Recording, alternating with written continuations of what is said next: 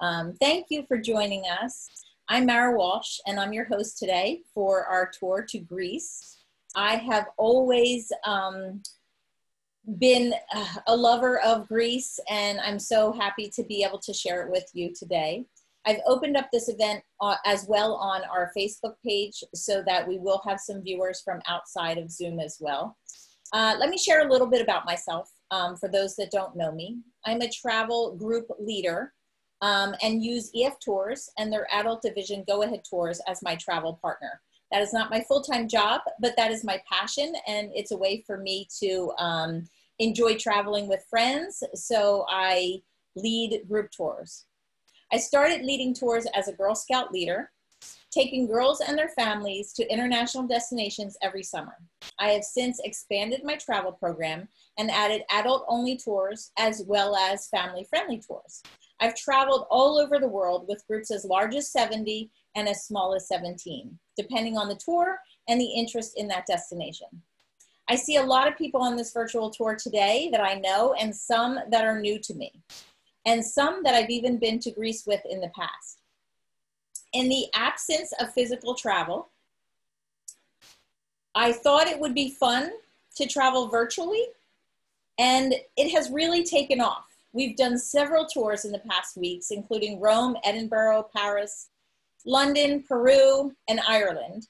And I know many of you have joined us for some of that. If you have missed out on any of those tours and you want to access the recording, they are available on my website, which is girltraveltours.com. Just go to the tab with the virtual tours and you can access any of them. We have several more tours in the works for the weeks to come. We have Ecuador, Prague, Egypt, Spain, and I'm working on a literary tour of the UK, Russia, China, and some others. You can register for future tours at the same website, girltraveltours.com. But today we are off to Greece, one of my most favorite destinations. But before we get going, I want to share with you a few ways that you can interact with us during this event. Feel free to ask questions about Greece, the tour director, or my travel program by using the Q&A link on your Zoom toolbar. We'll have a Q&A session at the end of the tour where the tour director will address all of your questions. You can also chat me up at the chat, which is also on the toolbar, if you have a communication that you want me to directly answer to. But if you have a question that you want the tour director to respond to, please use the Q&A. I also like to include an interactive poll. We're going to do that right now. This poll is going to give us a gauge of what your connection to Greece is. So the question is, what's your connection? I've been and love it. I have a trip booked. I plan to go in the future, or I'm solely interested in experiencing it virtually. I'm going to wait a minute while the polls are being answered by the attendees. We have, probably 300 or 400 people on right now, and I'm going to wait till about 75% of them answer it. It looks like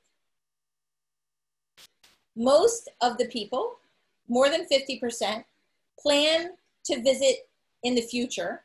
I'm going to share the results so that you can see them. And then we have a pretty decent amount of people, over 30%, that have been and loved it. And I am so happy to see that there's always a nice percentage of people that are just here to virtually enjoy these tours. So I really appreciate you being here as well. Okay, so we're gonna move on from here. Regardless of how much you know about Greece, we hope that you enhance that on this virtual tour today. And I can assure you that Elena will share some unique perspectives that you are not aware of. A tour will not be complete without a fantastic tour director. A tour director is like a personal travel concierge who stays with your group from start to finish and shares a world of knowledge, manages all of your tour plans, and makes sure your experience is stressless and full of positive experiences, allowing you to fully enjoy your travels. These folks are by far the most important people in our group. And you can imagine if we're not traveling because of the pandemic, these tour directors are not working. So I'm hoping that this virtual tour will not only reignite our desire to travel, but allows the tour director to do what she does best, which is share her knowledge and passion for a destination while earning some tips as well. And one of my absolute favorite tour directors just happens to be an expert on Greece and was excited to come back for another virtual tour this summer. I'm honored to introduce you to, and I'm going to hand over this event to my dear friend and our amazing tour director, Elena Salerno. Thank you, Mara. Hello, everyone. Welcome to tonight's event. I just wanted to point out that when Mara says that a tour director is like a travel concierge in my industry, we have a joke amongst us tour directors, and we say we're actually ninjas. So we really try to accomplish the impossible, and sometimes we succeed. Before I start sharing my screen, my eye was captured by the Q&A. We already have 2 questions and from Christy. Hi, Christy. And I just wanted to read the first one because it made me smile. She's asking, how is Greece like? And I just wanted to let her publicly know that I hope I will fully answer the question for her with the presentation tonight. So I'm sharing my screen. Let me see. There you go. You should be able to see what I'm seeing, and let's start. So let's start with something totally unintelligible. This is, of course, 2 Greek words, and they read kalos irtate, which means welcome. So welcome to tonight's event.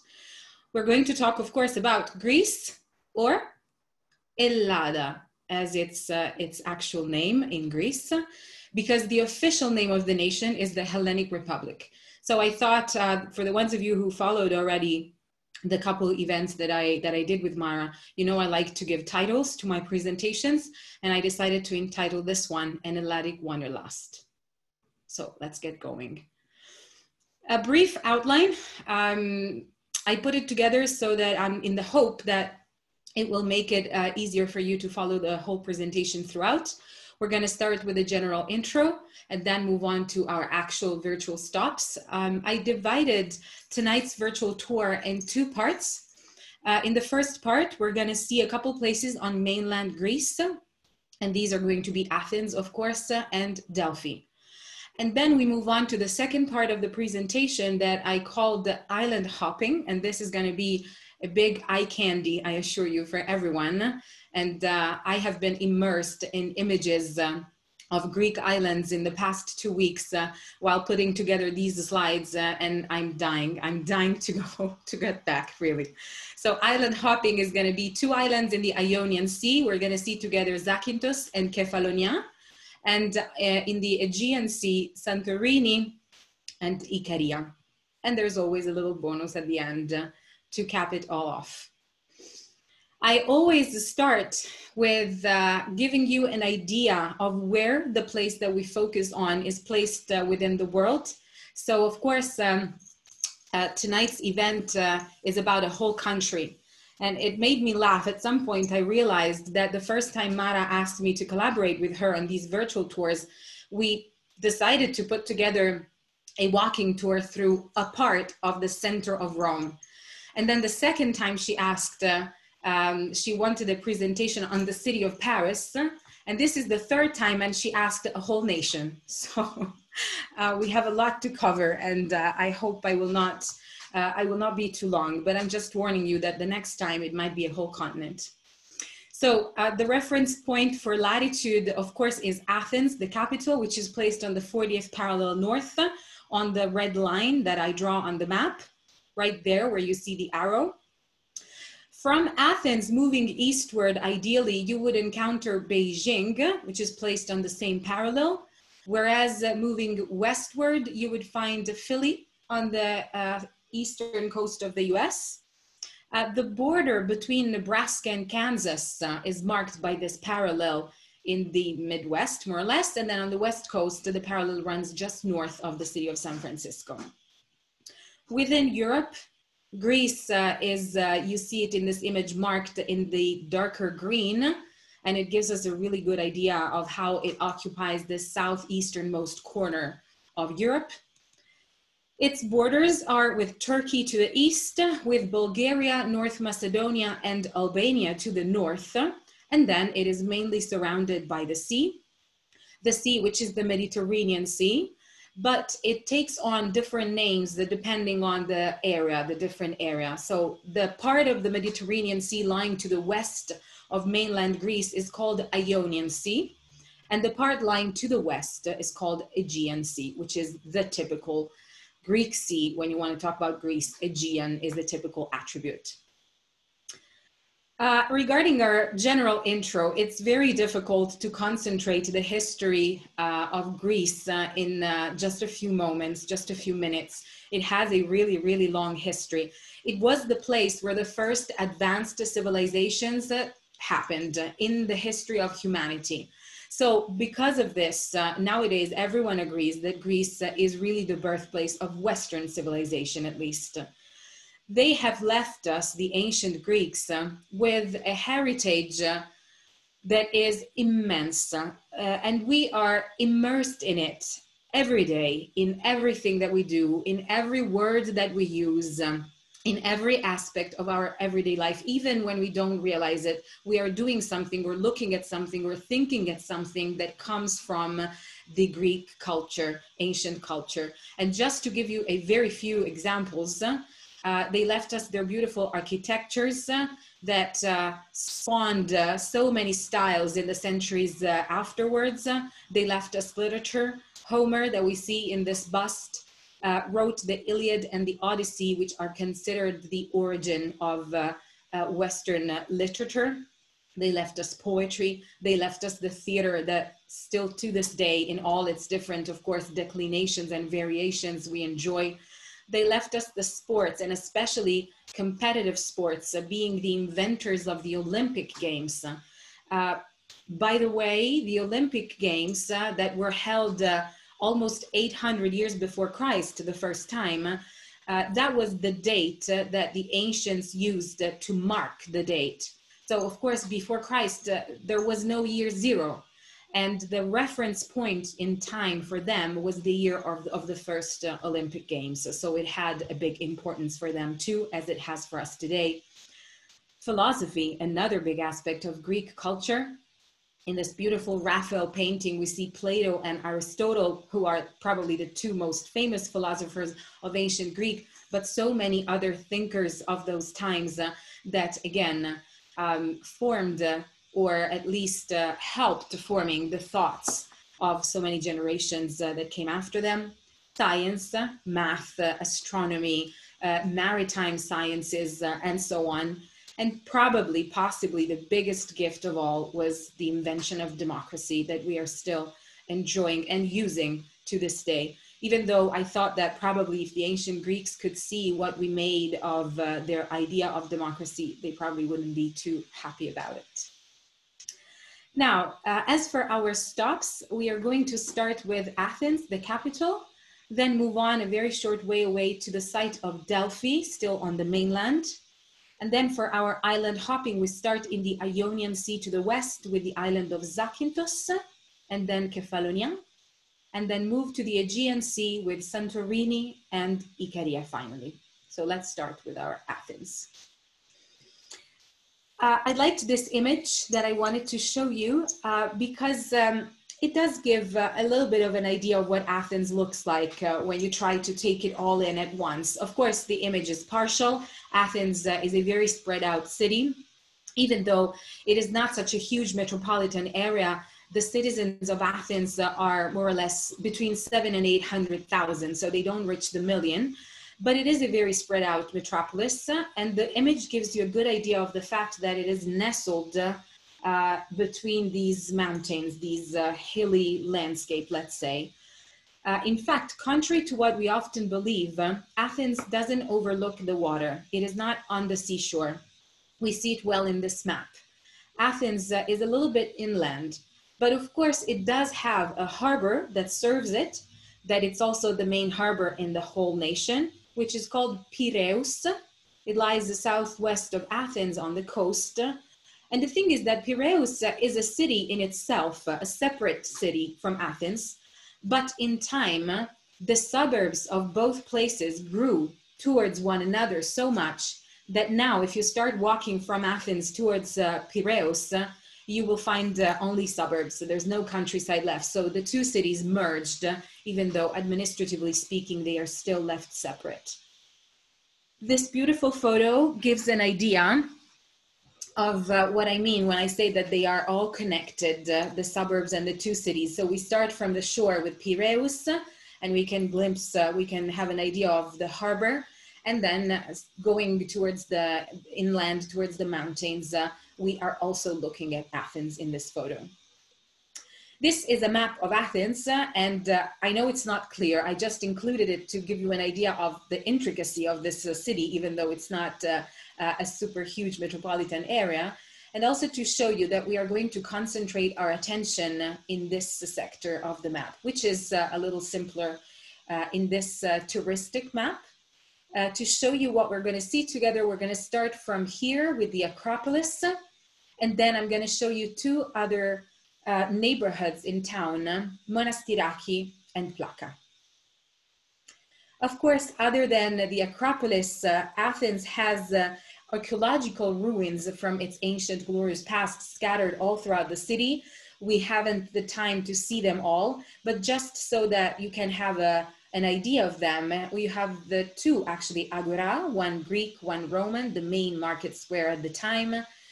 The gorgeous remains of the library of Emperor Hadrian, built during Roman times, the Roman occupation, and as well as Hadrian's Arch, and what remains of the huge temple of Zeus. And these are only some examples of the archaeological beauties that you can admire once you visit Athens.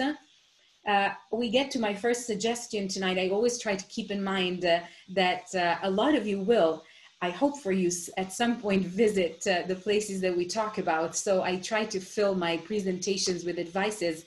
And my first suggestion would be that all these archaeological sites are within walking distance one another. And they are all linked, they have all been linked by the city with this beautiful pedestrian path that is called the Dionysiou Areopagiou. I wrote it down just if someone wants to write it down, so you can see how it's, because the spelling is a little bit difficult in Greek names. So it runs very smoothly through the city center at the bottom of the Acropolis too. So this is the path that you would take to get to the ruins of the Acropolis, but it also wanders off and it branches out, climbing the different hills that lie at the foot of the taller one that is the Acropolis. So it is a beautiful walk through Mediterranean vegetations. You can see oleander trees, olive trees, bougainvilleas. It is gorgeous in the spring when they are all in bloom, of course.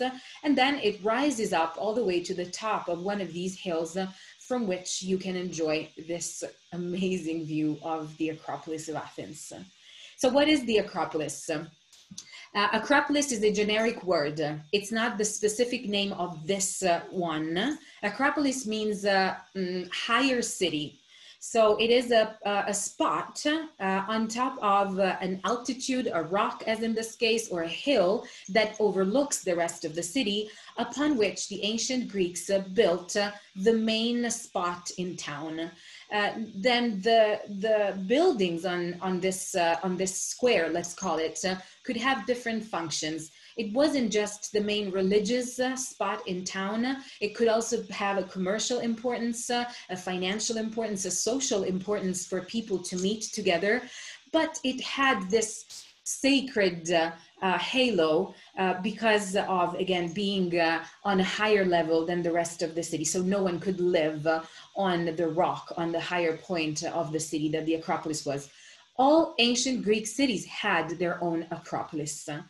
When we say Acropolis, nowadays we don't specify that we mean the Athens one because it is the most famous one. And nowadays the term has come to mean the Athens one. It is also probably the best preserved that we have nowadays.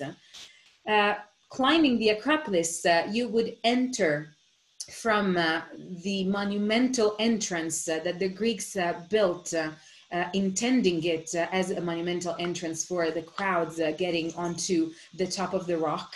It's called Propylaea. You see, beautifully built in white marble, as all the monuments on the Acropolis. And a little curiosity about the Propylaea of the Athens Acropolis is that they were the model. They inspired the design for Berlin's Brandenburg Gate, which is a famous landmark in the German city nowadays. We have to talk about Athena for a second. Athena, the goddess Athena, is the patron goddess of the city of Athens. Athens is named after her.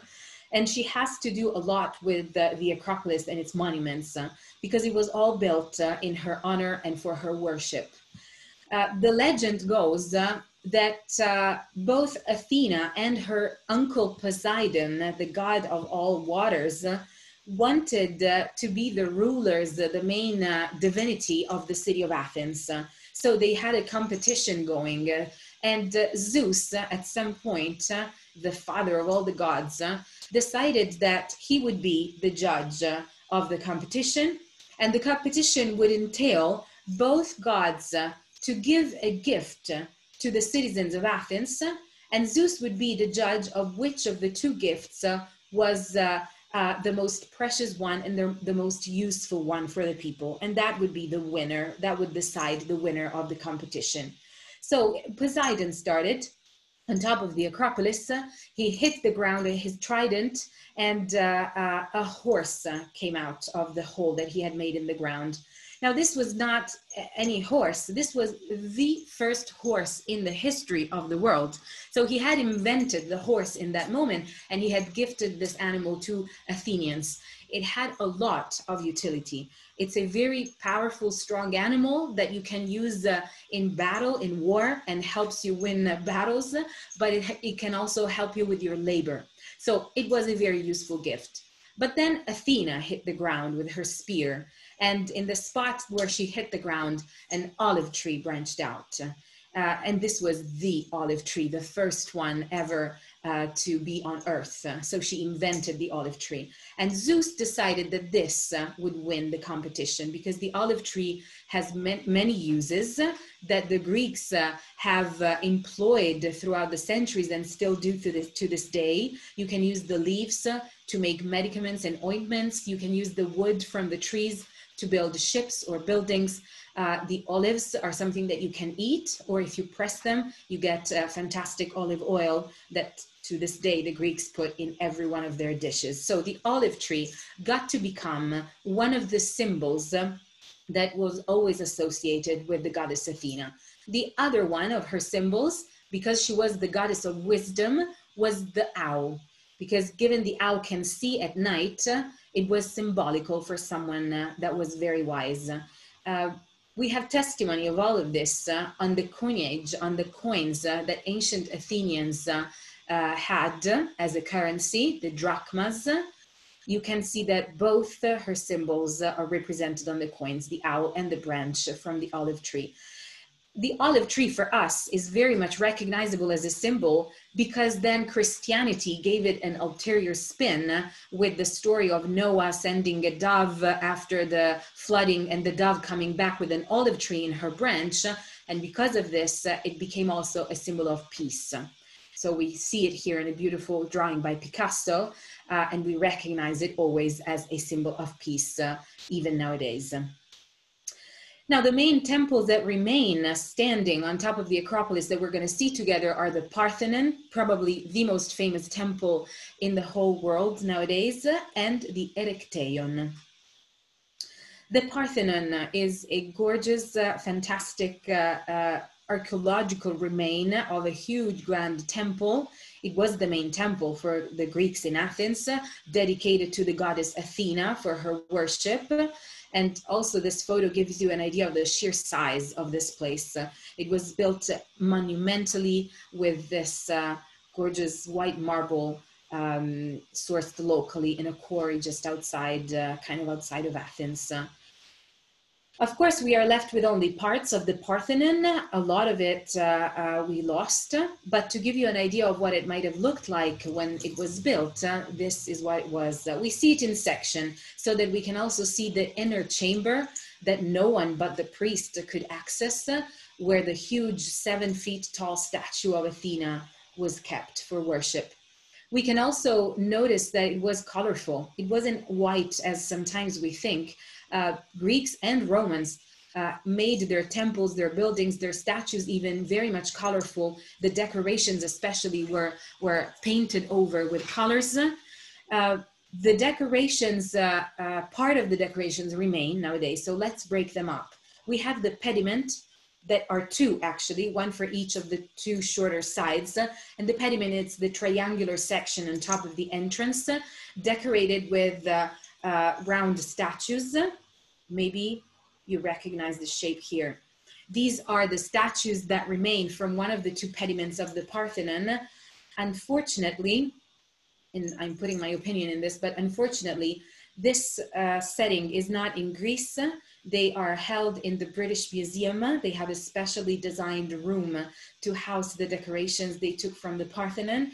This happened in the 1800s when an English aristocrat, he wasn't an archaeologist, he just dabbled in archaeology, went to Greece, went to Athens, saw these sculptures. They were lying on the ground. They had fallen already from the pediment of the Parthenon. And at the time, Greece was under Turkish rule. They weren't independent, so they didn't have a central government. It was easy for him to ask for permission. The permission was given by the Turks, who couldn't care less about the ownership of these ancient ruins. And he brought them back with him to London, where they still are today. There is a big dispute regarding the marbles of the Parthenon. Greece wants them back. And England had promised to give them back once the Greeks had built a proper house for them, a proper museum. And they had. It opened its doors almost 10 years ago. The marbles are still in London. So the United Nations are entering this dispute to try and solve it. But it's a very difficult one. Going on with the decorations of the temple, in the inner chamber, the outside of the inner chamber had this gorgeous frieze that ran all along the length, the perimeter of the temple. This is a detail of it. It was all sculpted in high relief with the images of a procession. So it went all around. And this too is in the British Museum. The frieze originally was 524 feet long. We have 80% of it left, and most of this 80% is now in the British Museum in London. This is a story that I learned about while I was putting together these slides. We are looking at what is called the Parthenon of Books. This is an artistic installation that was done for a festival in 2017. The festival was held, as it usually is, in the German city of Kassel. And the work is by an Argentinian artist.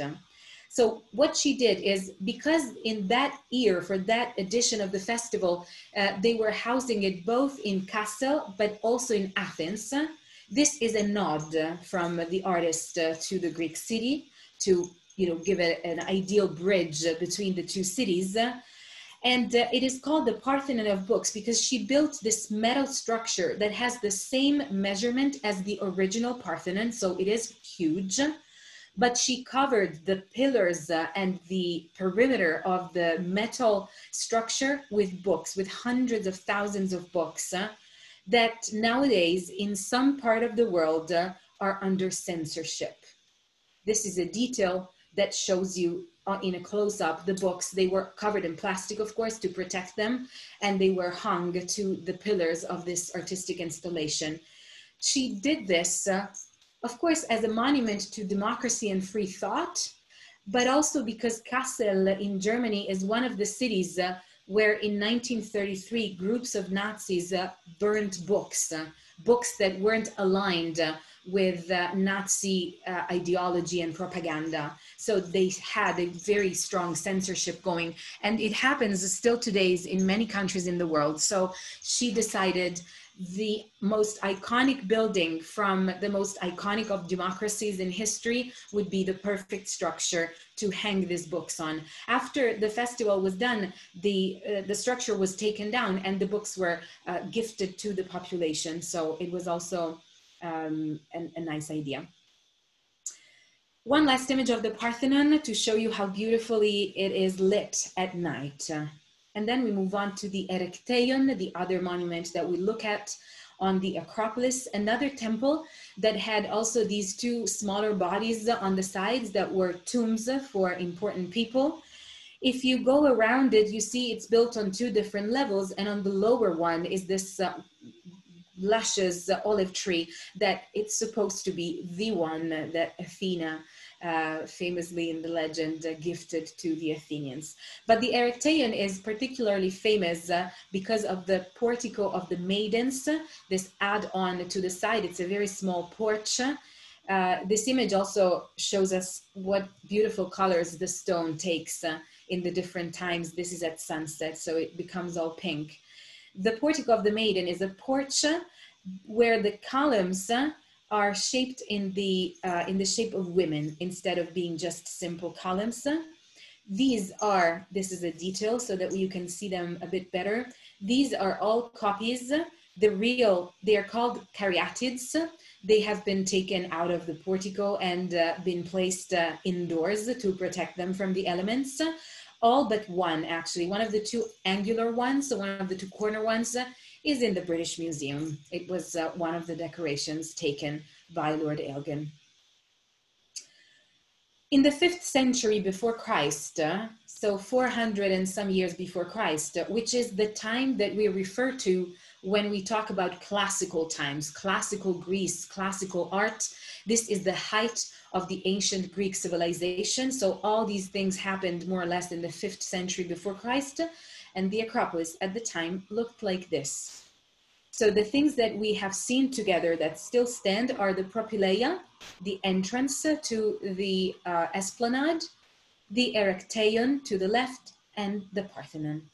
You see the sheer size of the Parthenon, even with all the buildings up in the Acropolis. It was really, really huge. One last monument before we leave this area of Athens. We see it from above in this image, and it gives us a really good idea of the shape, is the Odeon of Herodes. This is not on top of the Acropolis, on top of the rock. This is at the side and bottom of it. So you would see it before climbing to the Acropolis top. And it was a place for shows. This is the view that you would have had you been standing on one of the stands for the audience. But the Odeon is not a theater. There was a difference for the ancient Greeks. A theater, and I'm sure you all know already, was a place where plays happened, so dramas and comedies. An Odeon was dedicated to music shows, so concerts. And you might want to know, this might be another suggestion for your next Athens trip, that the Odeon of Herodes is still used as a venue for concerts nowadays. And it must be something. It's actually on my bucket list to go at a concert in the Odeon of Herodes, because it must be really spectacular with this background to attend the concert here. There will be the usual links to videos that I can never show you videos on Zoom, which is a shame, but I always link the ones that I think are pertinent to Mara so that she can send them out. And there are 2 or 3 of concerts held in the Odeon of Herodes throughout time, modern time. There is one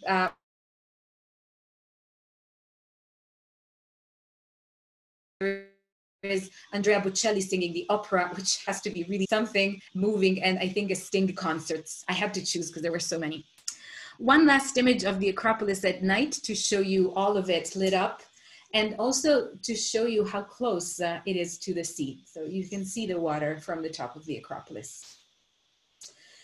The Acropolis Museum that I mentioned before, the one that the Greeks did open 10 years ago to house the beautiful decorations from ancient Greece and to protect them, lies to the side of the Acropolis at the bottom of the hill, and it has a very peculiar modern shape.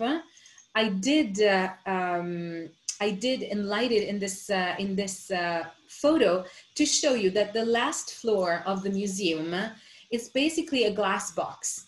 And it is in the shape, orientation, and has the same measurements as the Parthenon. So from within that last floor, you can actually see the Parthenon. You see it up here through the glass. You can see the top of the Acropolis. And this last floor is all dedicated to the different decorations that were taken down from the monument and mounted on the walls within this glass floor, exactly in the same positioning as they would have on the original monument. So you can look outside the window to, you know, have a link to the actual thing and get an idea of what it must have been like when they hung on the monument itself. So let's leave the Acropolis and move to the next area, which is called Monastiraki. Monastiraki has also a Monastiraki square at the center of it, which is this beautiful square from which you can see the Acropolis. We're very close to it. I like this square very much because it's very emblematic of, in general, Greece, and not just Athens. Emblematic of all the hundreds of influences that their culture has and that their history was constellated with. In this square, you have, and the square takes the name from, this building in the bottom left corner, which was a monastery. So monastiraki means small monastery in Greek, and it was a Christian monastery from Byzantine times. But there is another religious monument on the square, which is this one at the very center of the picture, which was originally a mosque. Nowadays, it has been turned into the Ceramic Museum of Athens. It's a very tiny, lovely museum, but it was originally a mosque. So these are already two influences, not Greek in origin, but Christian one and Muslim the second from the Turkish, who dominated over Greece for centuries, that give us an idea of how many other peoples lived in these lands and left marks on the people's traditions and everyday life. The other spot in Monastiraki area that I'd like to suggest for your next Athens trip is the Central Market. So this is an active grocery market where people do their grocery shopping.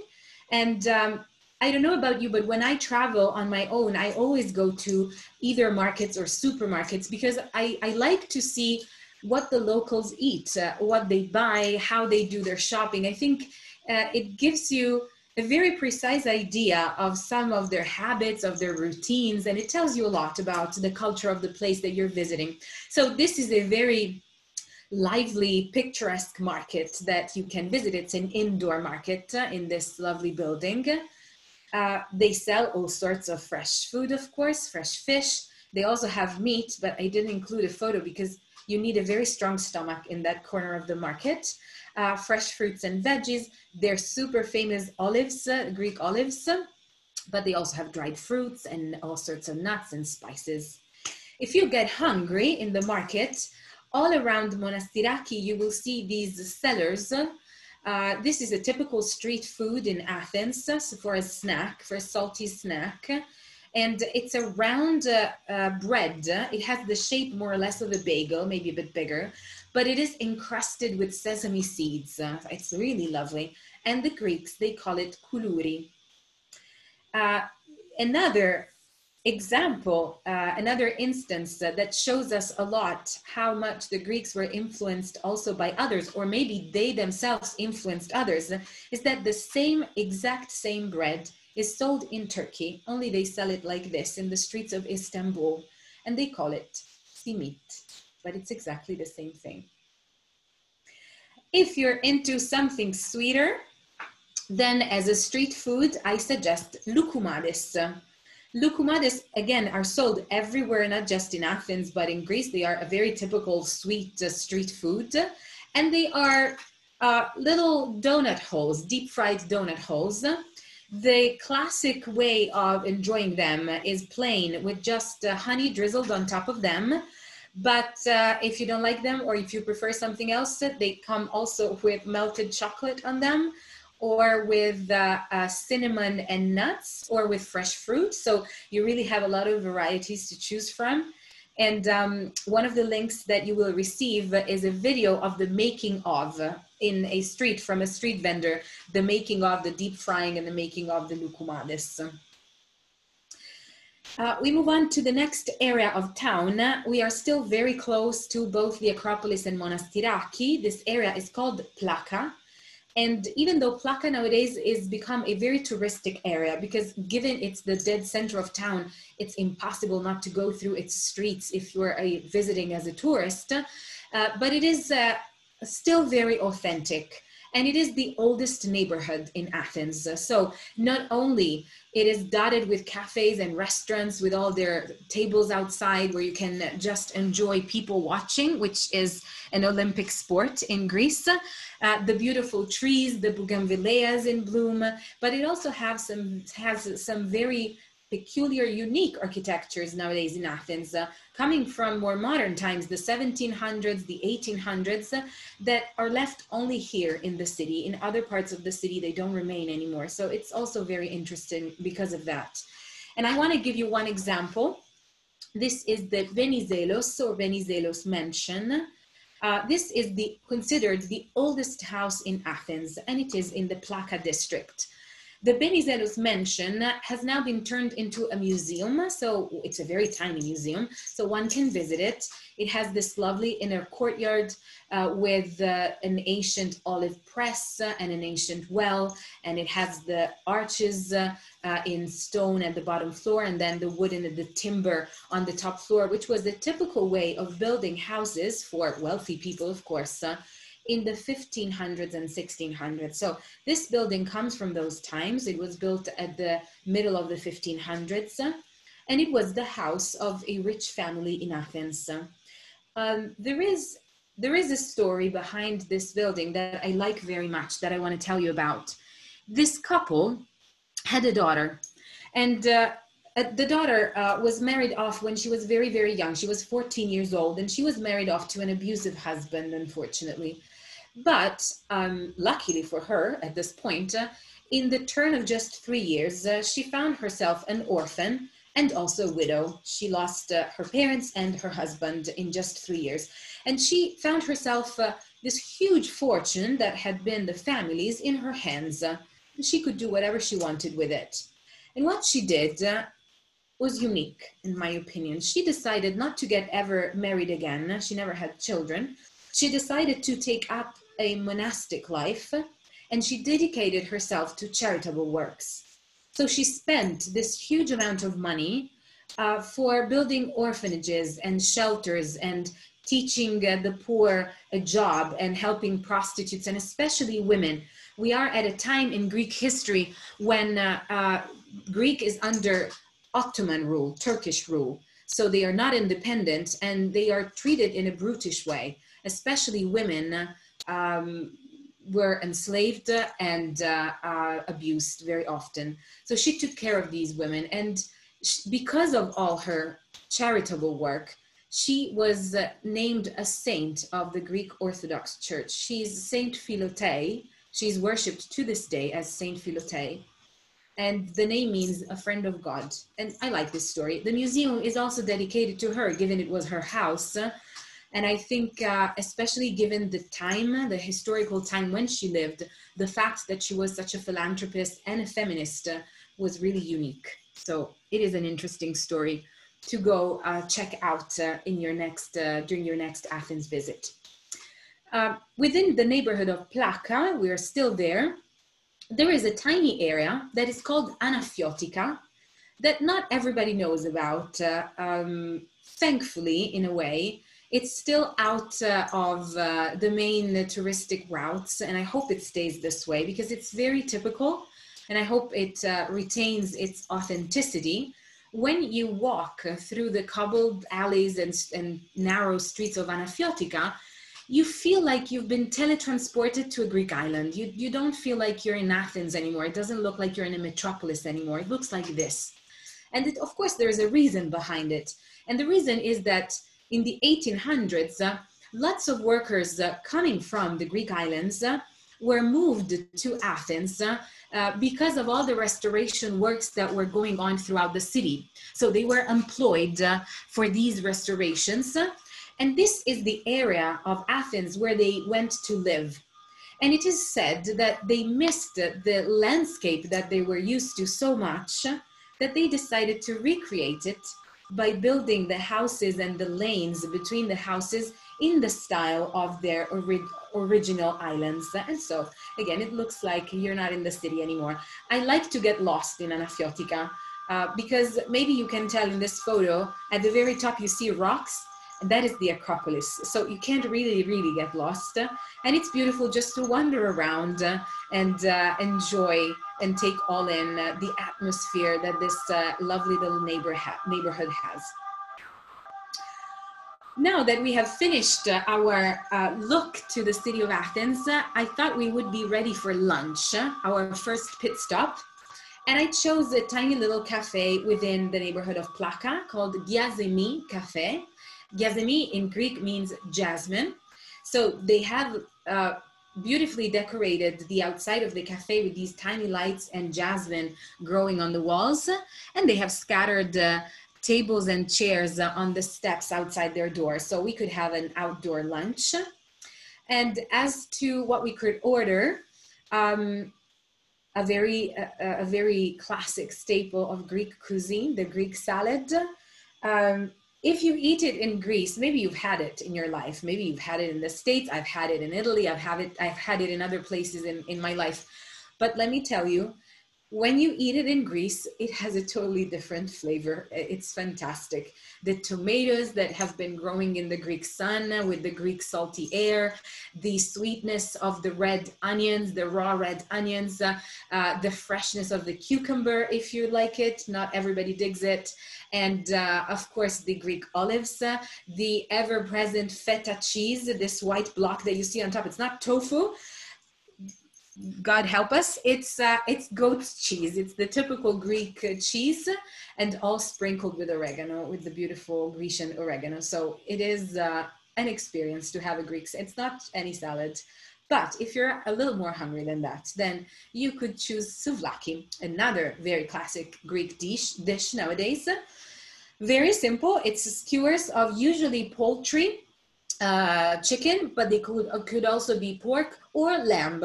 Lots of lamb in Greek cuisine, barbecued and served with maybe some tzatziki, some sauces, some fresh sauces, yogurty sauces as the ones that they make.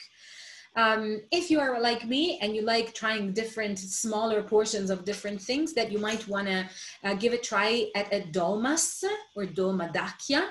These are vine leaves wrapped around a filling of usually rice, as we see in this photo, sometimes meat, ground meat, but usually rice that is all spiced up with different spices and herbs. So really, really good. Or my very absolute favorite, korokito keftedes, a really difficult name to pronounce for a very simple yet delicious dish. These are grated zucchini patties. They get mixed up with crumbles of goat feta cheese and fresh mint leaves that get chopped up with the zucchini. And then the patties get formed and they get deep fried. So as you know, anything that gets deep fried is really good. And these are really fantastic. So now that we have also taken care of our appetite, let's move on to our stop. A very short way away is the site of Delphi. And to talk about Delphi, I need you to bear with me for a second and excuse if I have to talk a little bit about ancient Greek religion, because Delphi is an ancient sacred site and it will be useful to, just a reminder of the main aspects of ancient Greek religion. As you might know already, it was a polytheistic religion, meaning they had multiple divinities, not as Christians or Muslims do or Hebrews do. These divinities had human appearance. They shared some human traits as vices and virtues and passions with humans. They were immortals and they lived on Mount Olympus, the sacred mountain for ancient Greeks. Now, all the stories, and they are a lot, regarding these divinities, these entities, the way they were born, who married who fought with who, the competitions between them, but also all the intricacies of their relationships with the human beings, because they did meet with human beings. All of this is what we call mythology. Now, again, very shortly, the main gods were 12, the 12 Olympians, and I included 6 here to be briefer.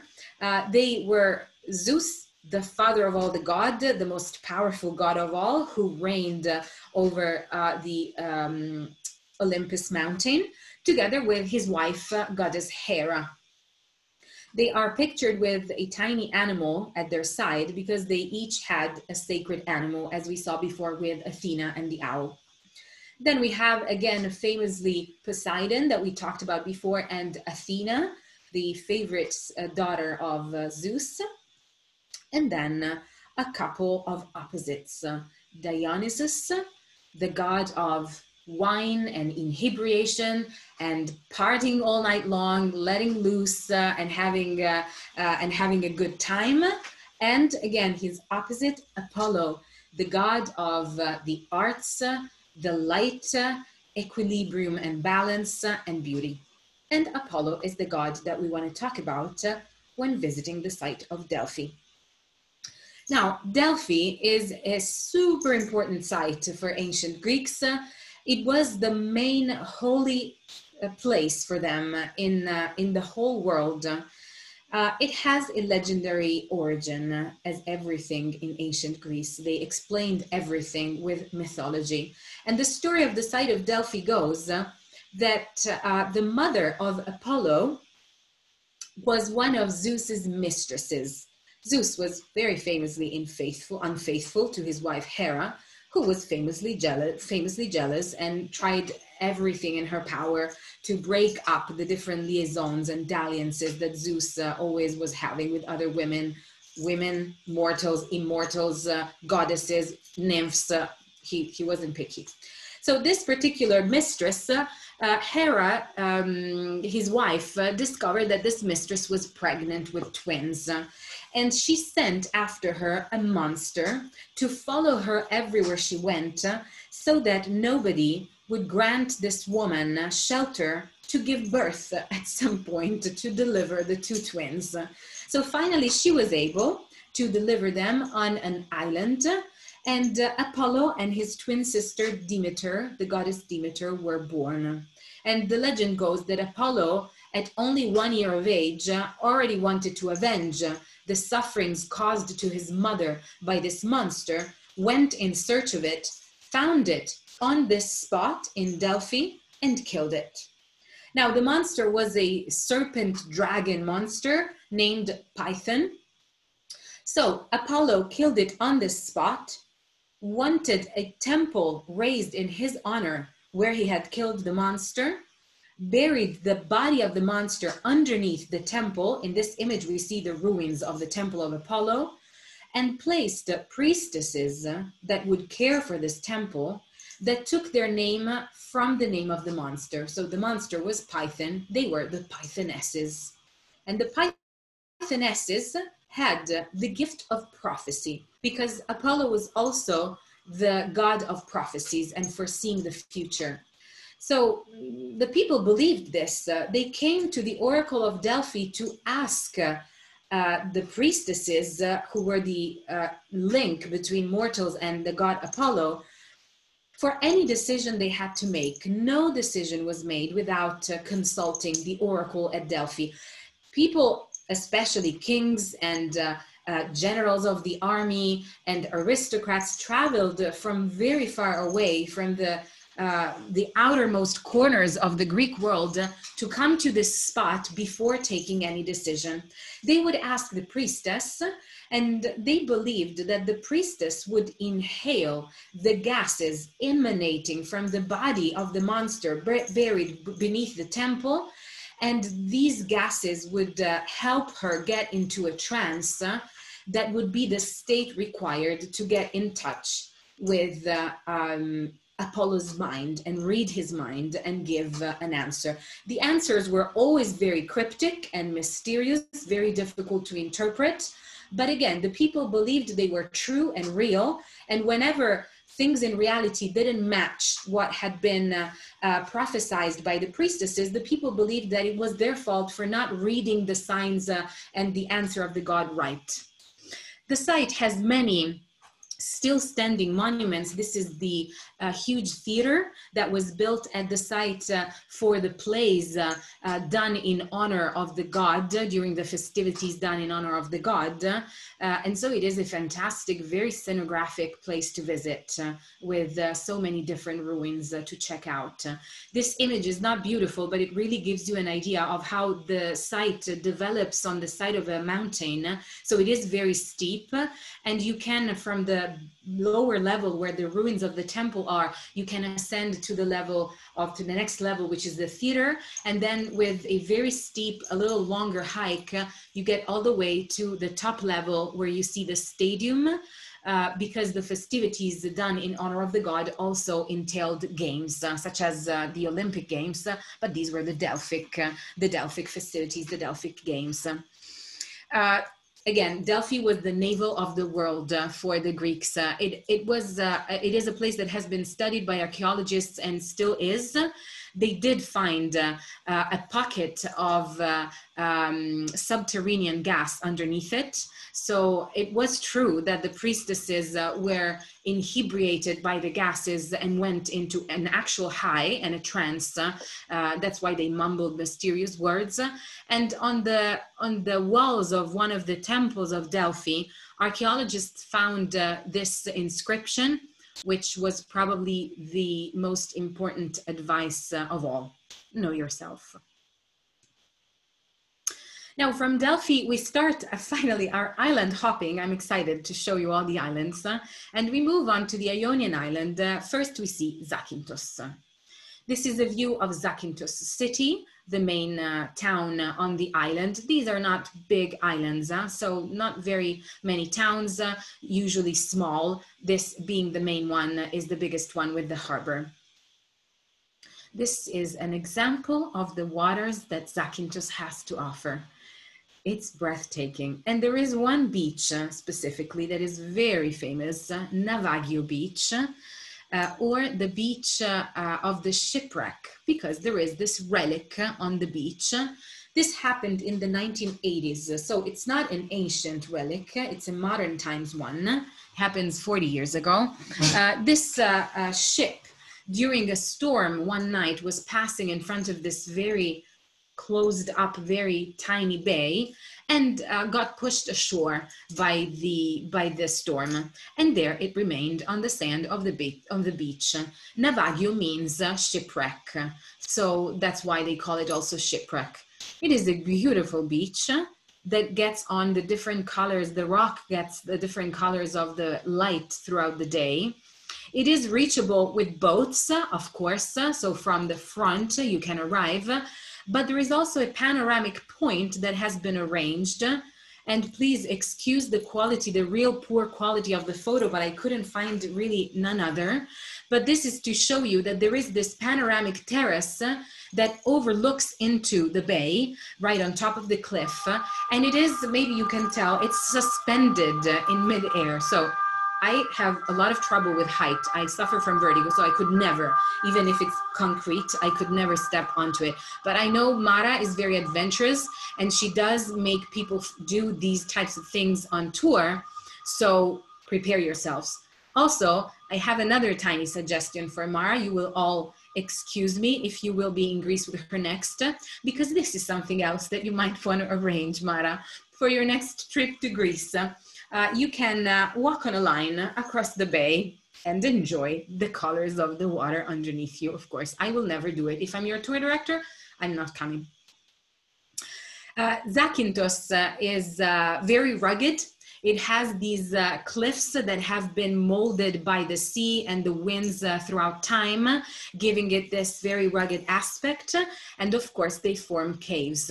They are called the blue caves for the color that the stone walls take on with the reflection of these transparent and beautiful waters.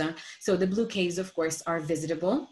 There are also two smaller islets, really, not islands, off Zakynthos that pertain to the island of Zakynthos, where nobody lives. They are really just tiny rocks, but they are beautiful to visit. One of these is Cameo Island that you see in the photo now, and the other is Maratonissi. Maratonissi is very much protected. It is part of a biomarine national park, so you cannot sleep on Maratonissi. You cannot leave the beachy tongue that you see that protrudes from the island. You can get there by boat. There are ferries organized daily, or your private boat if you happen to have one, but you have to stop in the waters and you can bathe in the sea, but then you have to leave by nightfall. The reason why this island is part of the National Marine Park is that the Ionian Sea in general, but specifically the waters around the island of Zakynthos, are home to two endangered species that you might encounter if you go to Zakynthos. One is the loggerhead sea turtle. The loggerhead sea turtle is one of the most endangered species on the planet. They do travel great lengths during their migration, so they are found in other places in the world, not just here, but the Zakynthos beaches are their favorite place where to lay their eggs. So this is where they reproduce. And if you are lucky, as I once was when I was a kid and my parents took me, if you get there in early September, and if you are willing to wake up at the crack of dawn and get on one of these beaches, you might see hatchlings coming out of their eggs and walking with lots of difficulties because the sand of the beach for them, it's dunes of a huge desert, but walking all the way to the sea and then making their way into the water. It is something that it gives me the chills just thinking about it, back at it. I included in the links a video of this happening, so you might get an idea of the emotion that one feels if witnessing this happening. The other species that is protected within the marine park is the monk seal. They too like Zakynthos to reproduce, but they choose the caves and not the beaches, which are a little more protected. The monk seal is probably the most endangered species in the world. There are only a few hundreds left in the world, so it is very important to protect them. We leave Zakynthos and its beautiful cliffy beaches to get to our next island, which is Kefalonia. Kefalonia too has some lovely towns overlooking the water. It is very picturesque. It has all these different color painted houses. Argostoli, this town that you see in this photo, is the main town. We have also Assos, which is lovely to visit. And of course, it has also gorgeous waters. Driving along the coastline road is fantastic in Kefalonia because you see it well in this picture. You're right next to the cliffs and the blue sea, so you get to see all the different shades of the sea. Myrtle Beach, this very white, beautiful white sandy beach is the most famous one on the island, but there are plenty more to visit. And Kefalonia also has caves as well as Zakynthos, Melissani being the most famous one of all, where this is the water. It's like floating on a glass surface. It's incredible to visit Melissani Cave. It's a very touristic thing to do, unfortunately. So it is an organized thing. You cannot get in by yourself and you can just spend a few minutes in the cave, but it is still something worth doing, in my opinion. Kefalonia, and also to interrupt a little bit the number of beautiful beaches and sea views in our slides tonight. Kefalonia also has another side, another importance to its history, something that happened closer to us in time. We are not talking about ancient Greece for this. We are talking about the Second World War. The Second World War is when Greece was occupied by Italians. We were allied with the Nazis, stupid us.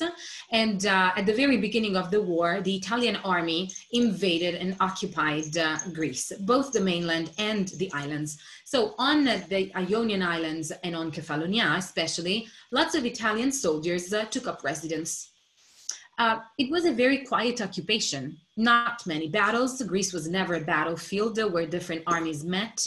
So these Italians, they started living the life of the people of these islands. They started getting along with the inhabitants of the islands. They also started marrying into the families living on the islands. So they were leading kind of a peaceful life in wartime and getting along well with the locals.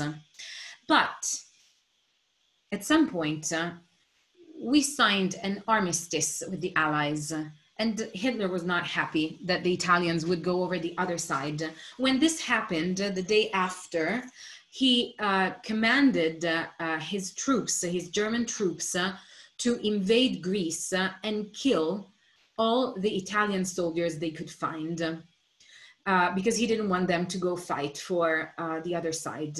So we are seeing just a group of the Italian soldiers on Kefalonia at the time. There were more or less 10,000, so this is a very small group that we see. But they did, unfortunately, they were there during what later on became known as the Massacre of Kefalonia.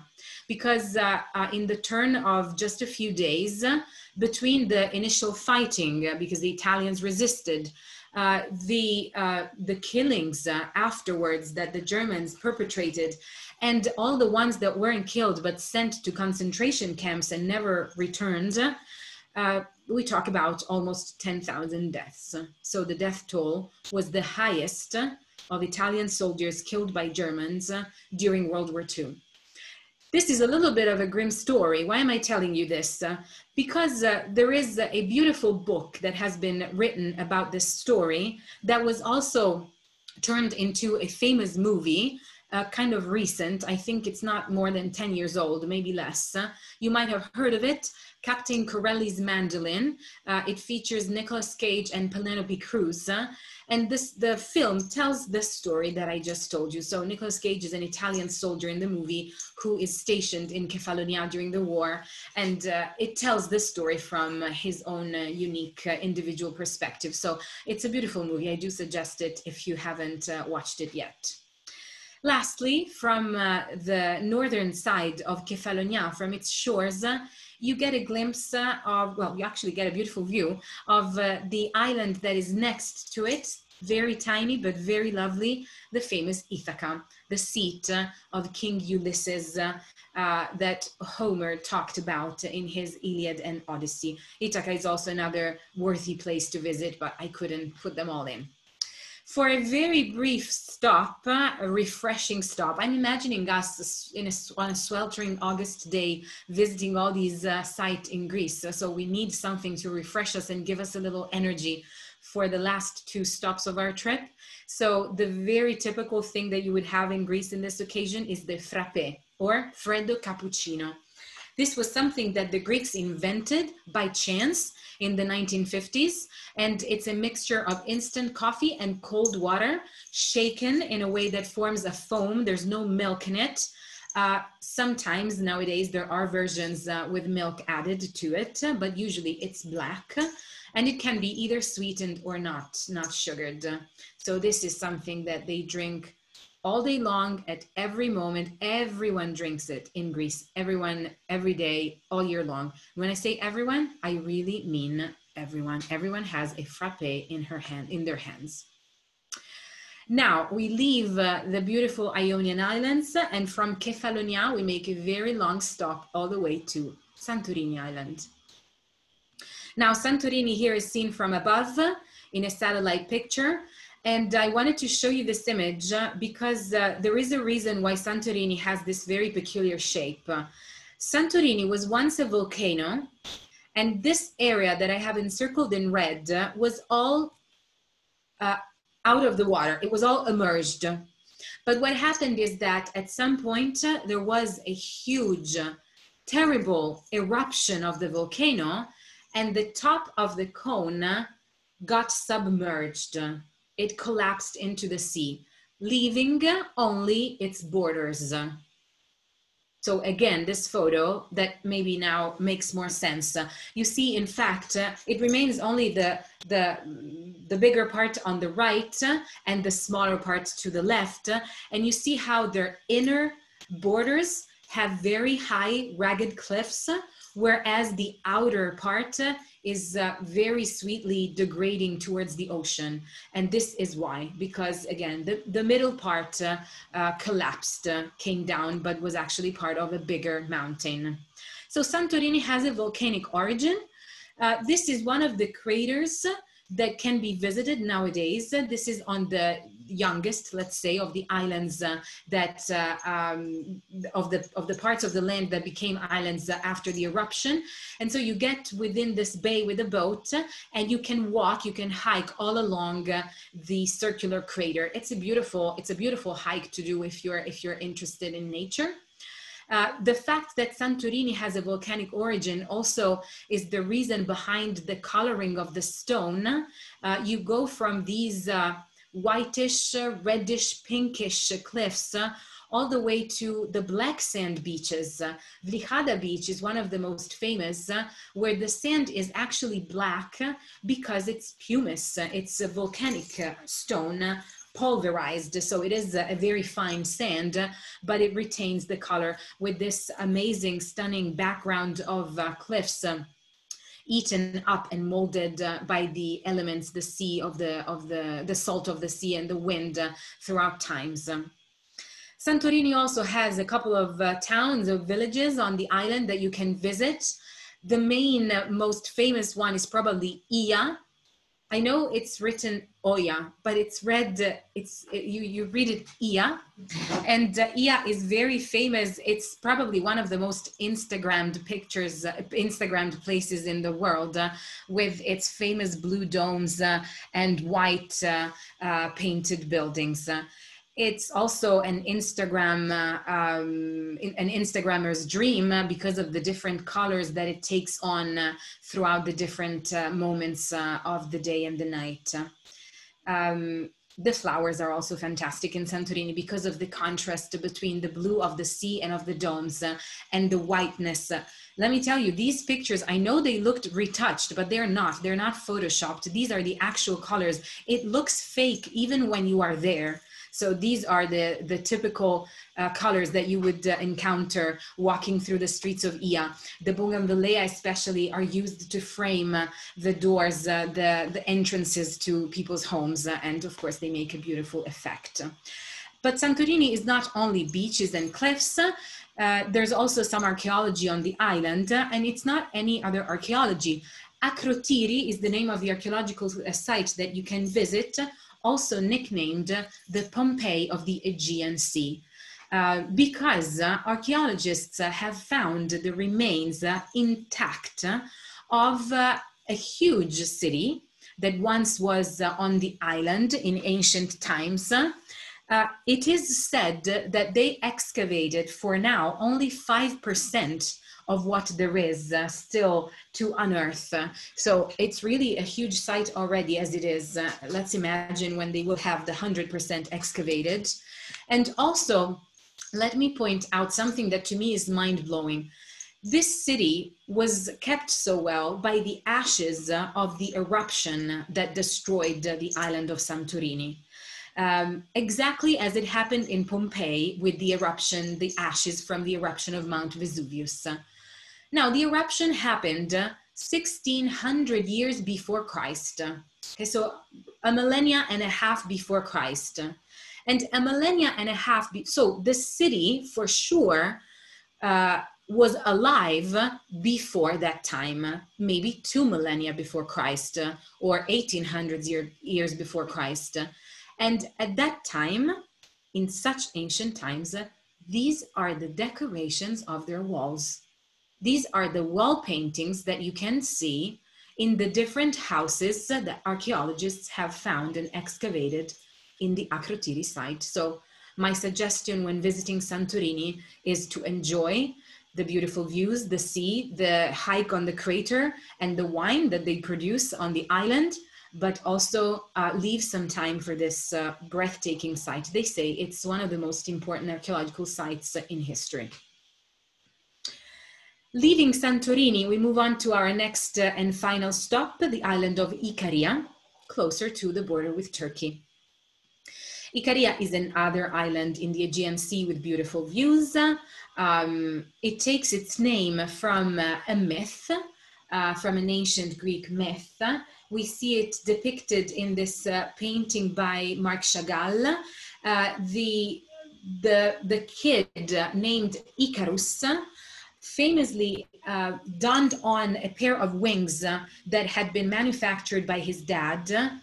His dad was the architect who built the famous labyrinth to keep in the Minotaur monster, but then he and his son were locked in the labyrinth as well. So to escape the labyrinth, Daedalus, the father of Icarus, manufactured two pairs of wings made out of feathers and wax. And he told his son, be careful, don't fly too close to the sun because the heat will melt the wax and you will fall out of the sky.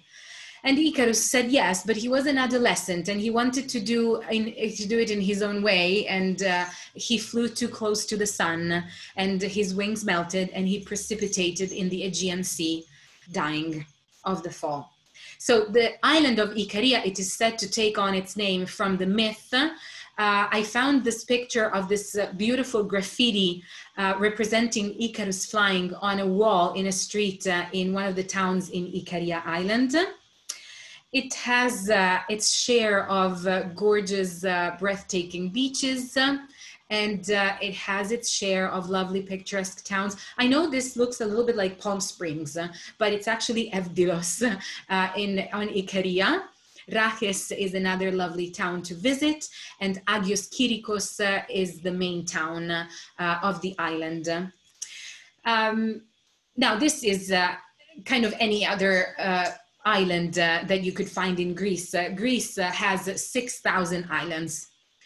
By the way, if you're interested, only 224 are inhabited. The rest is uninhabited. So if you want to buy an island or go explore one that has never been seen by anyone else, you might wander through the Aegean Sea and the Ionian Sea.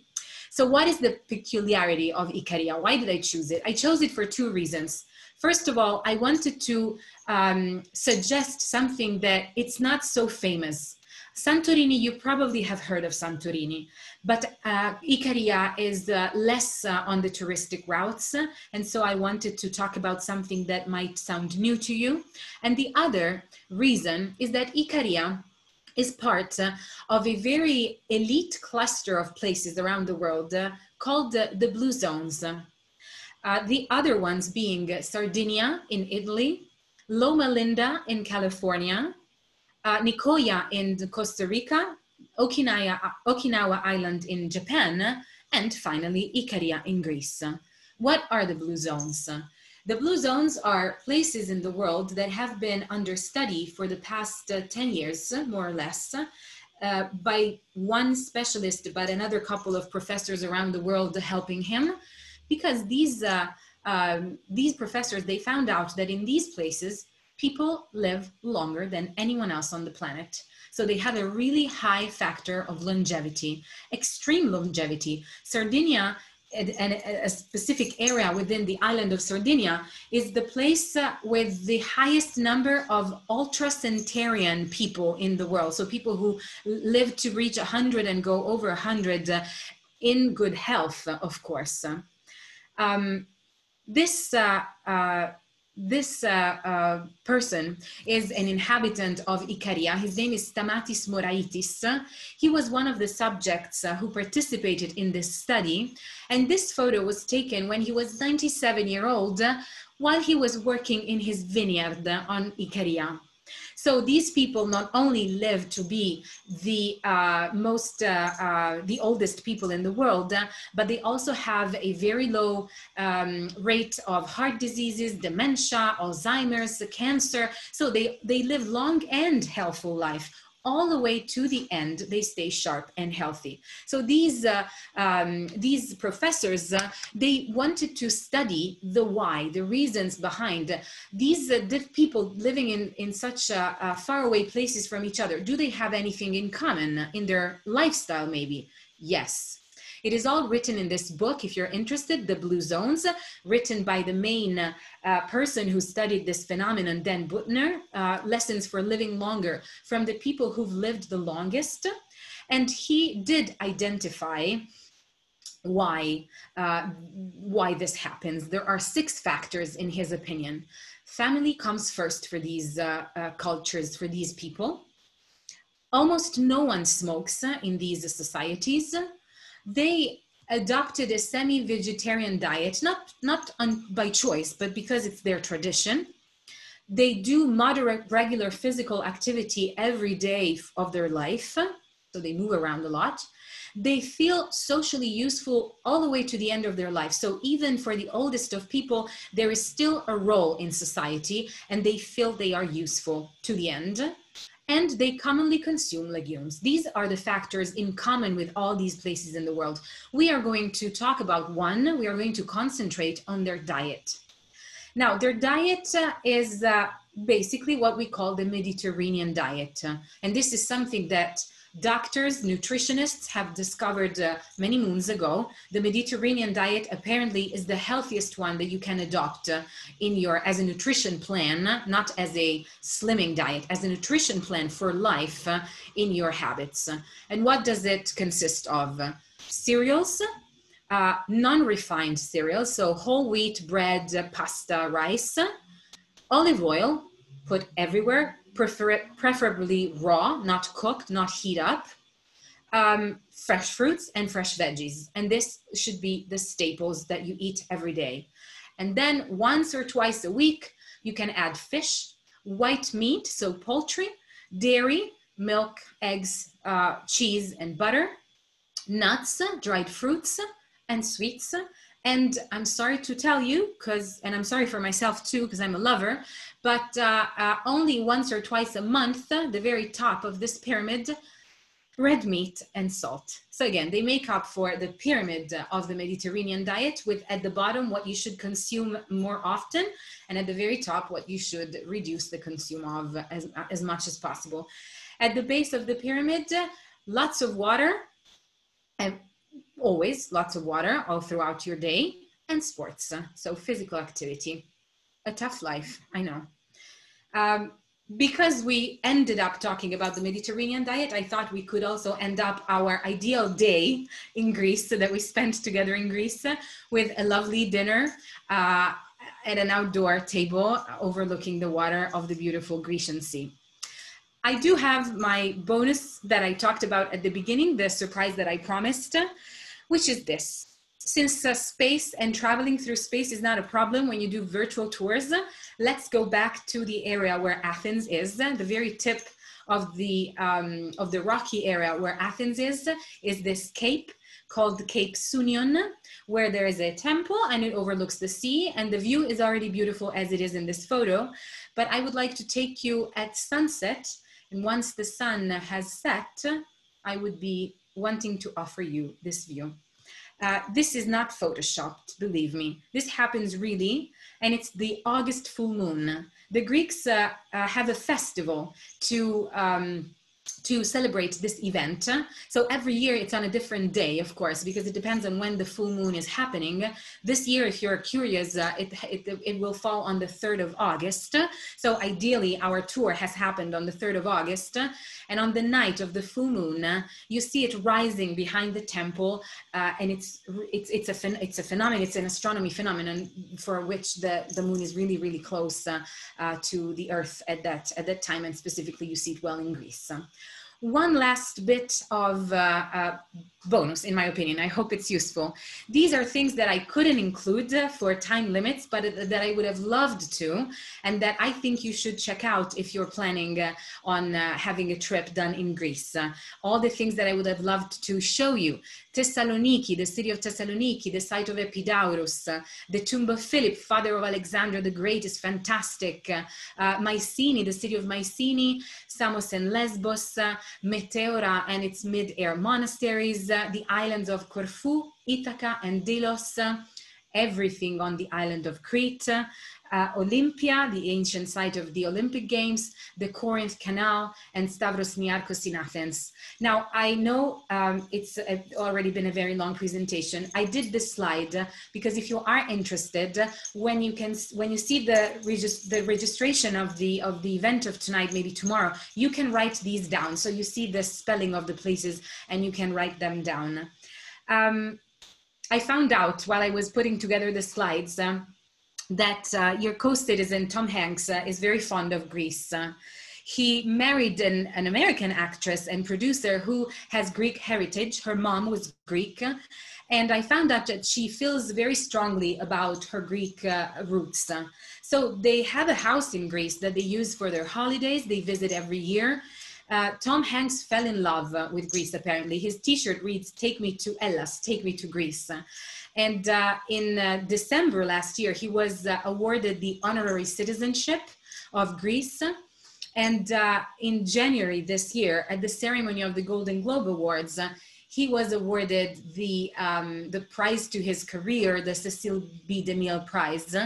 And when asked by a reporter, a Greek reporter, about his love for Greece, these are his words, and I couldn't have put it better. "Greece is a haven. It's good for the soul." He says it's a healing place. So I hope I have made your desire to visit this beautiful, lovely country stronger. Efcharisto, as we would say in Greece. Thank you. Wow, thank you so much. That was just amazing. I cannot thank you enough for joining us and sharing so many interesting and fun facts about Greece. I've been several times and I learned so much on this tour, and I'm sure everybody else has. As I mentioned, we're going to go to a Q&A session now. So please enter all of your questions in the questions tab, and Elena will start to look through them at this point so that she can address them for you. I know that we have run long. If there's any reason why you have to jump off, please know that we are recording this and you can access the recording at another time through girltraveltours.com on the virtual tour tab. As you could imagine, Elena could probably have done this tour physically with us in no time because she knows all of these facts and they come off the top of her head. But obviously in a virtual climate, she has to do a lot of research and preparation to show us it through pictures. So I'm just so thankful that you have given us all of that attention. Your presentation took a lot of time and I understand that, and we thank you for that. Let us all try to show our appreciation by sending a tip. No matter how small or big, all tips are appreciated. You can use Venmo, PayPal, or even write a check if you don't have online apps. And please know that 100% of all tips go straight to Elena. This is not something I am doing for profit. I am doing this to keep travel alive for all of us and to support the tour directors who are not working at the time. If you need any information that, that you don't see on the chat, I have posted the information on the chat. I'm also going to share my screen right now so that you see it and you could take a screenshot of it with your phone or on your computer. But essentially, if you do have questions, you'll see where to send tipping. And I can also send my address again if you need to send a check. Okay, so I wanted to just reiterate that without these tours, without the attendees on these tours, they would not be as popular and we would not be doing them. So I want to thank all of you for coming out today. We will have other tours coming up and you can access the recordings of the tours that we've already done. So I'm going to hand this back over. Elena, are you ready to take it with the questions? We do have a lot of questions coming in. I'm going to put myself back on mute so that you can take the questions and we can move forward with the Q&A. Okay. Yes, we do have a lot of questions. I was looking through them. First of all, Christy, I hope I answered your initial question. And I am just going to read them out loud in order. How far is Greece and what time is it there? And we also have someone else, Dineen Taylor. How far is the air distance from Washington, D.C.? So two answers, one answer for both questions. From the east coast of the US, so let's say from the Philly area, where I know Mara is, you are 6 hours away from me, so 7 hours away from Greece. So Greece is 1 hour ahead of Italy, so 7 hours in total. So now, right now, for me is midnight. In Athens, it's 1:30 a.m. So that's the time. As to how long it would take to fly there, again, from the east coast of the US, more or less, it would be an 8-hour flight. Of course, way longer from the East Coast. You would have to break it up, connecting flights on the East Coast. Then we have Marianne. If someone could only go to Athens and one other place in Greece, so what would you recommend for the other place? I knew this would come. I knew, and it's super difficult to answer. I would say the other place is a place that I couldn't include in my presentation, and it's the island of Crete. It's the biggest island in the archipelago of Greece, and it's south of mainland Greece. Go. It's fantastic. You will fall in love. I have family. This is Bobby. I have family from the island of Orei. Where is that located? Bobby, you find me unprepared. I have no idea where Orei is or if the spelling is right. I'm sorry. I will look it up though. And if I do find an answer, I will send it to Mara so that she can send it to you, okay? Where is Corfu? Rhonda asked, where is Corfu? Corfu is within the Ionian Islands, so close to Kefalonia and Zakynthos that we've seen together. When is the best, most comfortable time to visit? If you can, and I know not everybody can, but if you can, avoid the summer months. It gets super hot. Mara can witness to this. It gets super hot, especially in the cities where you don't have the relief of the seashore. On the Acropolis, sometimes they shut it down because of the sheer heat on top of the Acropolis and people fainting. So if you could go in the springtime or the early fall, those are two very mild weathered months or times of the year. And they are less touristic, so less people around, so you would enjoy it very much. How old are the ruins on the Athens Acropolis? You're right, I didn't explain it well. They were what we see, so the Acropolis has been a sacred site since a millennia and a half before Christ, way before the Parthenon was built. But the monuments that we see nowadays are the ones that were left from classical times. So 5th century before Christ, 450 years before Christ, more or less, is when they were built. Name of the Argentinian artist, Marta Minujin is the Argentinian artist who did the Parthenon of books in Cassel. Where did the books come from again? This is very interesting. I didn't say it before.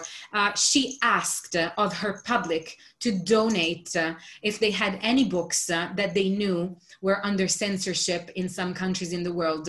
So the books came from all over the world. People started sending millions of books. She couldn't use them all. And it's a very good, nice example of participation in art that it's happening so often nowadays in contemporary art. When were the structures of the Acropolis built and how long did it take? Again, they were built mid-5th century before Christ. And as to how long it took, we don't, or at least I don't know specifically, but not that long, not that long. In 10, 15 years, what we saw was done. Do people often visit Greece? Yes, absolutely. Tourism is one of the main industries in Greece. It makes up for 15% of their gross income as a nation. What was that area called with the former mosque? I am wondering about the lines on the ground. The area is called Monastiraki. I would have to look back at the picture to realize what you're talking about with the lines. Sorry. What kind of food do people sell in Greece? What I talked about. Really, the ingredients that I mentioned for the Mediterranean diet, those are it. They have the best olives in the world, black, never green. Kalamata is a famous place that produces olives. They produce wines, but they are very peculiar because of the climate and the saltiness of the air that breathes through the vineyards. So not everybody likes them. They produce a couple of liquors, such as ouzo, that is made with anise seeds. I hate it, but maybe if you like it, it's fantastic. They have lots of lamb in their meat dishes. They have goat cheese in abundance. They eat it even for breakfast, and lots and lots of veggies done in stews, in pies, raw, in salads. So all sorts of ways of cooking veggies. What is your favorite dessert? I am not a dessert person, thank God. I only like the other half of the universe of food. So give me pizza and I will be yours, but dessert leaves me indifferent. When and how will we get the slides? This is one from Mara. She says, I didn't get the slides from Ireland. Sure, so all of the presentations are available at girltraveltours.com. And you can view all of the presentations there. Right. So the next is, would you recommend seeing Thessaloniki in one day?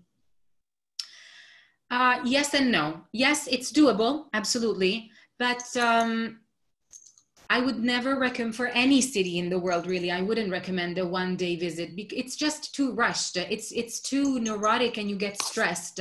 In my opinion, this is how I like to travel. So maybe you're different, but I would spend a night. So you can also see it at night. You can have, you can dine out and also enjoy the nightlife and see it at dark. So yeah, that's what I would do. What are the most popular islands now to visit? Santorini is definitely one of the most famous ones in the same area. So in the Aegean Sea, Mykonos, Paros are very, very famous for tourists. Crete, Crete is very big. It's not as tiny as the islands that we saw. Some parts of it, yes, are famous, especially for some archaeological ruins, but it's still very savage, let's say, especially in the southern part. So not many tourists. And for the Ionian islands, Kefalonia, Zakynthos, Corfu, very touristic, very touristic. Jennifer, I want to return to Greece for a sailing holiday. Oh, wow, around the islands. Do you have a tour like this? Oh, this is a very specific question.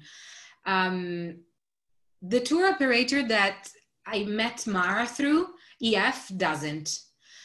They do have tours of mainland Greece that end with a couple days in the islands, but it's not a sailing holiday. So I would suggest looking up other private tour companies, or you can design it yourself and just rent the boat with the skipper, of course, with the person maneuvering the boat. But it's absolutely doable. And there's plenty of opportunities to do this in Greece because many people do. Jasmine, what is the recommended amount of time to visit Greece to truly get a sense of the history, land, food, and more? As many as you can.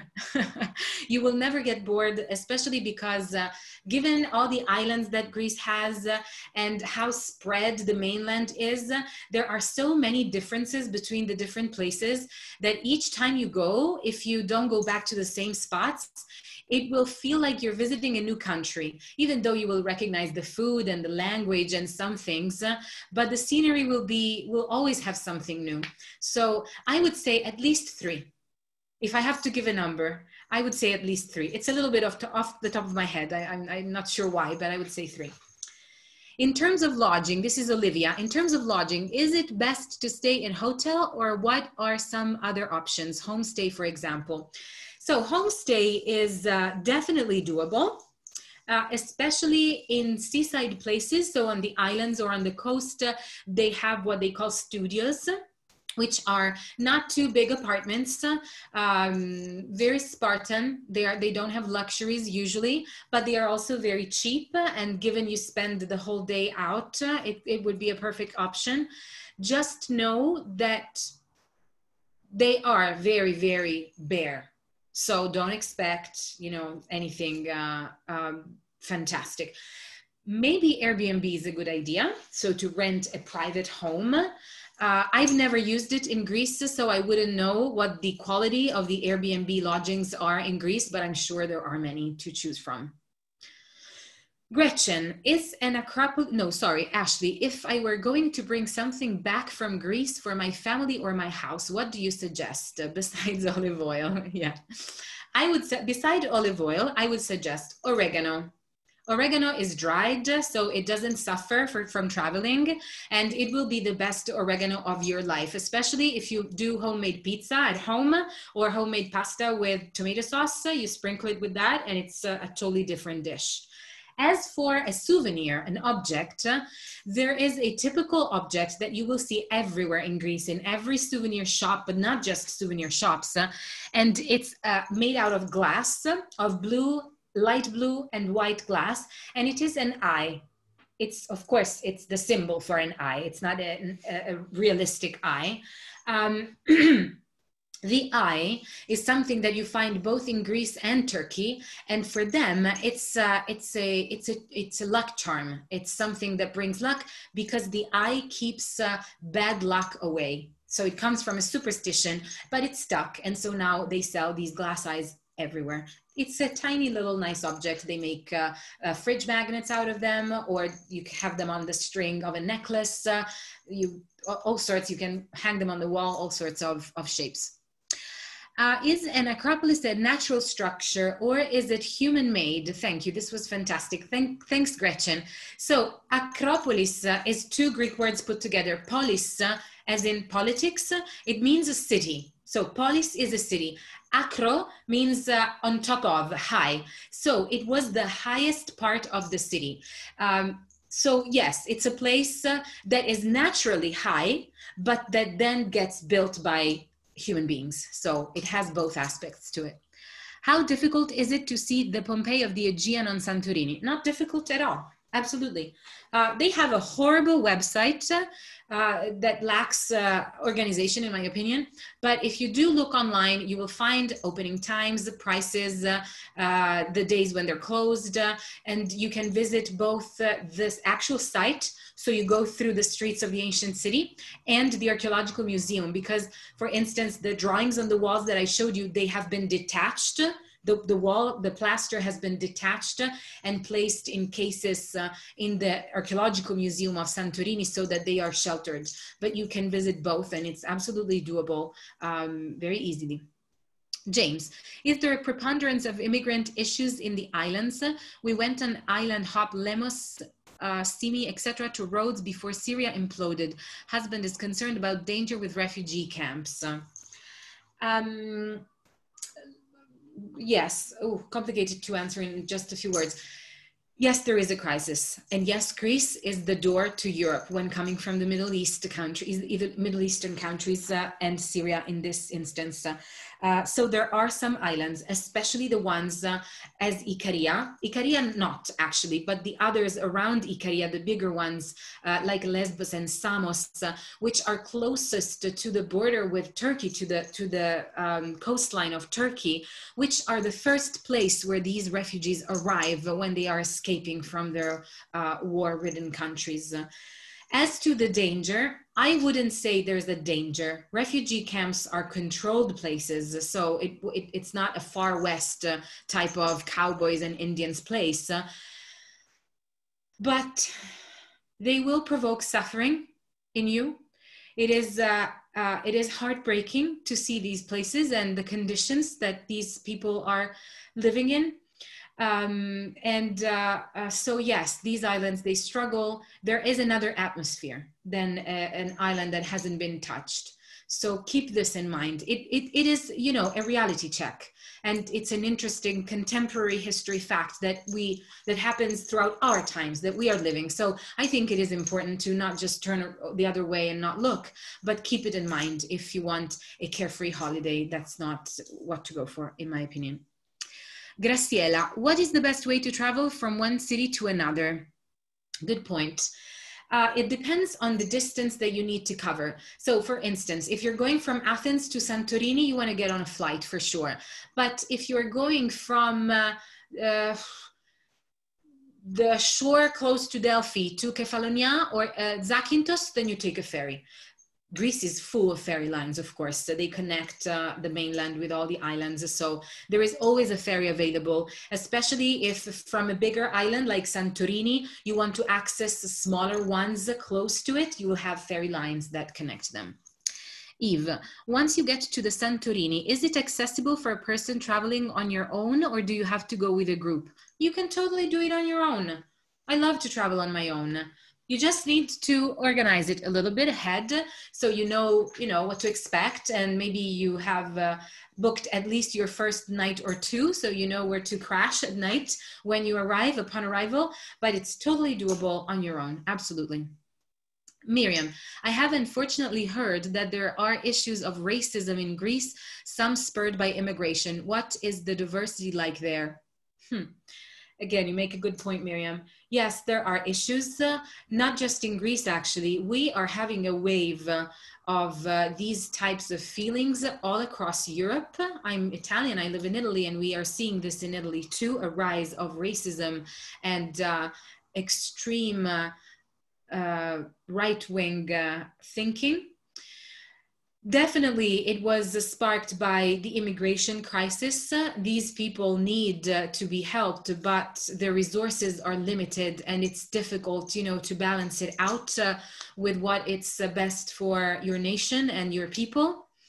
But also probably the economical crisis that started in 2008 that hit us very hard, especially the southernmost countries in Europe. So Spain, Portugal, Spain, Italy, and Greece has, kindled the fears of the people and brought them to extreme behaviors and ideas. That's, again, it's a very superficial analysis, and it's just from me. Is it safe to drive? Graciela, you make a good point. Yes, it's safe to drive. I drove, but then I was scared. And I did it. I didn't die. But yes, it is a bit of a 1940s scenery when you get on the roads in Greece, at least until recently. Maybe now it's a bit better, but it's not dangerous. You just need to be a bit careful. Eve, again, what island should you avoid to avoid partying college kids? Mykonos in the summer. Mykonos, it's close to, it's in the Aegean Sea. Don't go there in the summer. If you want to visit Mykonos, which is a beautiful island with beautiful landscape, you go in the fall or in the early spring. Otherwise, it's full of parties all night long on all the beaches, so you can't get away. Do enough people in Greece speak English that an English speaker can navigate the island successfully? It depends. In Athens, probably yes. On the islands, it depends. Lots of Greeks don't speak English. Lots do, of course, but lots don't. So I wouldn't say there's a majority who does or who doesn't. But you will get along with them fine. They are lovely people, the Greeks. They are very welcoming, very hospitable, and they do want to help you and make your stay enjoyable. They are very proud of their country and of the fact that people want to visit it. So even if you have communication problems with the language, they will try to understand what you're saying, and they will try to be understood by you if they're trying to help you. Gail, what is the area of Greece north and northwest like? We never hear about that part of Greece. Any tourism there? You're right, Gail. The city of Thessaloniki is the main city in that area. I agree that we don't hear about it often enough, and we don't visit it often enough.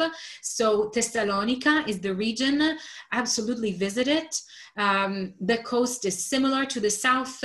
It has a lot of inland parts, so you can also visit if you want to hike. There's beautiful hikes, and Thessaloniki is a fantastic seaside city with a port. So as all harbor cities, the people are used to foreigners coming and going throughout their history, so they're very open, very welcome, very graceful. James, well, was there excising of Ottomans when in 1820s Ottoman rule was overturned? I'm not understanding what you wrote. If they killed the Ottomans when the regime fell? No. When the regime fell, Greece just passed to Turkey. I mean, the Ottoman Empire became Turkey, and they were already Turks.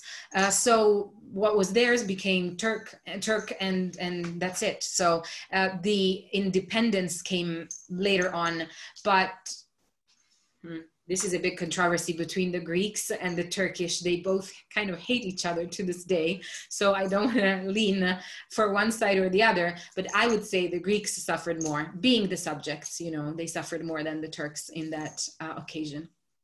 Is bouzouki music all over Greece, or is it from a particular island? Brandy, I'm guessing it's from a particular island because I've never heard of it. So, but again, it's just a guess, sorry. Linda, is there a better place for folk dancing? I love the Greek dancing. Well, if you can get invited to a Greek wedding, then you would see a lot of Greek dancing. Otherwise, there are some places that also serve dinner or drinks at least. They are called tabernas or tavernas, tavern. And these, if you can find some that are not super touristic, and the way of finding these places, guys, is just to walk out of the city center into the side streets, walk, you know, get out of the main thoroughfares that all tourists stop onto to have their dinner, their pita or whatever, and just explore unknown areas. In a city as Athens, you will never really get lost. You will always either find a subway stop or someone to ask to for directions. And nowadays with Google Maps, it's impossible to get lost anywhere on earth. So explore. That's how you find the less touristic and most off the beaten path places. And the Greek dancing might be there. Anne, have they recovered from the financial problems of recent years? Partly, yes. They're still working on it. It's a long way to go. Mary, how many days would you plan to visit all of the places you discussed? All of the places. So we had Athens, Delphi, Kefalonia, Zakynthos, Santorini, Ikaria. 6 places spread all throughout Greece, at least 2 weeks to, you know, have a good trip. Would Crete be a good place for retirement? Can you access most of Europe and Greece from Crete? Thank you, Elise. I've never thought of it. I think yes. It depends on what you want for your retirement. Crete has a couple of, especially one big town where the airport is, where one of the airports is. The other is a little smaller town, but it has another airport. So 2 airports that could connect you with the rest of the world, even though they are small ones. So most flights go through Athens before leaving for other countries. I would say yes, I would live in Crete, my retirement, absolutely. Margarita, would you like to tell us about a cooking school or 2? I love to learn about the food in this way. Thank you. Absolutely. Let's do it this way. I will write it down for Mara, send it to Mara. And maybe when she sends out the links that I was mentioning before, she can also include the suggestions for cooking classes so that you can see it written down. Barbara, was it the slaves that built the Parthenon, and where did they get the marble from? So the quarries are not too far from the Acropolis, even though thinking back 4 centuries before Christ with no technology, you know, to cut in the quarry the blocks of stone and then bring them all the way to Athens and then up the Acropolis, it must have been really a feat. Well, the slaves, yes and no. There were workers, stonemasons that weren't slaves, and some, yes. So both. Laura, do they speak English in Ia, and which hotels do you recommend? Yes, they speak English in Ia. You know, in these very, very famous touristic islands, such as Santorini, they are very much used to tourists. So these are the places that are most likely, where you are most likely to find people who speak English. As for the hotels, off the top of my head, I don't really have a name or 2. But again, if anything comes to mind, I will write it to Mara to pass it along, okay? And Mary again, what is the best way to get from Athens to Meteora? Driving. It's really not too far away, and on your way you get to see the Corinth Canal from the highway, so it's a beautiful view. It's a very scenic drive, so driving, definitely. All right. Well, look at the chat, Mara. I don't know if there are other questions. I managed to answer all of the chat questions, so I think we are good and we've come to an end, even though, you know, I always say that all good things must come to an end, and this tour is no different than anything else. But I truly appreciate everybody who stayed on. We had a lot of people stay on for the entire thing. I can't thank you enough, Elena, and I can't wait to see you again in real life as opposed to on a virtual tour. But thank you everybody for joining us. I'm going to sign off, and Elena, you can give your thanks as well, and we'll end this tour. Thank you for your constant growing participation in these events. Mara and I, we have a lot of fun. I hope I'm talking for you too, Mara. We have a lot of fun putting it together, so it's an honor. Thank you so much. All right, we'll see you all later. Bye-bye.